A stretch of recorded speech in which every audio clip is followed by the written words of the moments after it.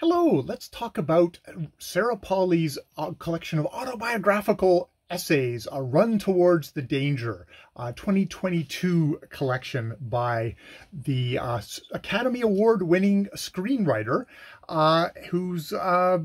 who has had a very eventful life as a child star, growing up with a mother who actually did not grow up with her when she died when she was like 11, as a child star on kind of what I consider kind of Canadian pablum of like Road to Avonlea, that kind of golden hued, kind of sentimentalized view of the good old days in Canada.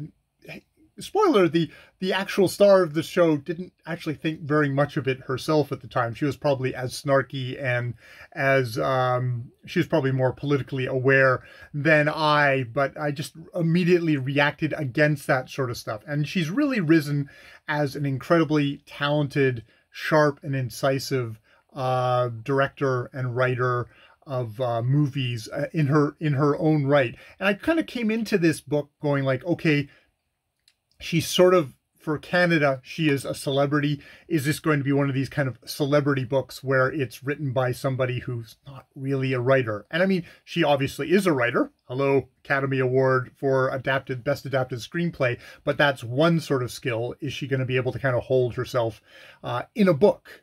And the really good thing about this collection was that yes, at least as a personal essayist, she's very much able to. Actually, in some of the early sections, it felt like maybe she was leaning a little on the more kind of intellectualized side of things, which, I mean, is fine in your stuff, but it almost felt like it was, okay, I'm someone who's coming into this space who's probably just seen as an actress or whatever, so I have to kind of prove my creds. And I found like as the essays went along, they became more personal, more less intellectual frameworks needing to get put around stuff. The subtitle of the book is Confrontations with a Body of Memory, and that may sound a little intellectualized until you find out about the kind of the very many bodily issues that actually come up in this book. She had childhood scoliosis that had to have surgery on. She had to have a brace on, so very much kind of that way in the later parts of the book. She has to kind of find her way through having a concussion, which severely limited how much stuff, basically sensory input, just how she was able to deal with the world. It took a real good break in there for her to kind of get back to the point where she is now, like, you know, last night accepting an award for the for best adapted screenplay for Women Talking. So it was a really interesting, it was, you know, it's like she's relatively still like a young woman, at least consider from my viewpoint as a 50-year-old guy, young woman. She's, God damn it. But she's had quite the life as a child star, as someone having worked in the industry as a child, the entertainment industry. And you really come away from this book going, no children should be allowed to be in this goddamn industry, especially someone when you're the lead, whether that is The Road to Avonlea or whether that is you know, where you're mourning the death of your mother and put back to work again, and you know that or being on stage playing Alice of Alice in Wonderland fame. In a kind of a deeply creepy production that's going to be like, oh, how wonderful Lewis Carroll, that pedophile was, or that wannabe pedophile was. Just that sort of stuff. How the massive pressures put on children. Or later working with Terry Gilliam, who has become more and more known as real asshole, who had really unsafe conditions. I mean, not only for just the adults on that set, but for Sarah Polley as a child, and there not being proper safeguards for her. It was basically assumed, oh, well, that's what the parents are for. However, this is the meal ticket as well, and actually saying no to the director on this massive production with all this money riding on it. It's like it's recipe for horrible child endangerment and destruction. And it's a movie that I quite have fond memories of. The Adventures of Baron Munchausen was the production where she's almost like freaking blown up by Terry Gilliam.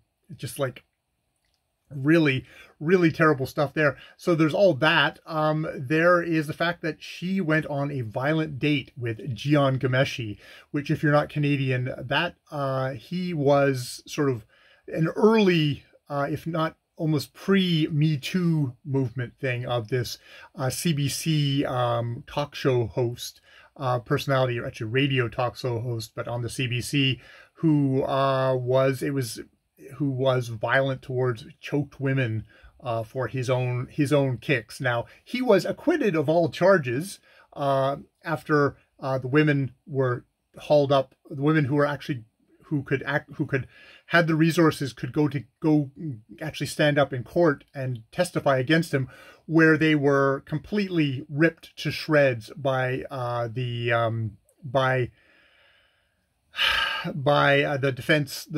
defense team. And really, it's one of these things of like, oh, you've just had a horrible trauma. You should have all the details exactly perfect in your head. You should not lean on each other for any support. That's collusion.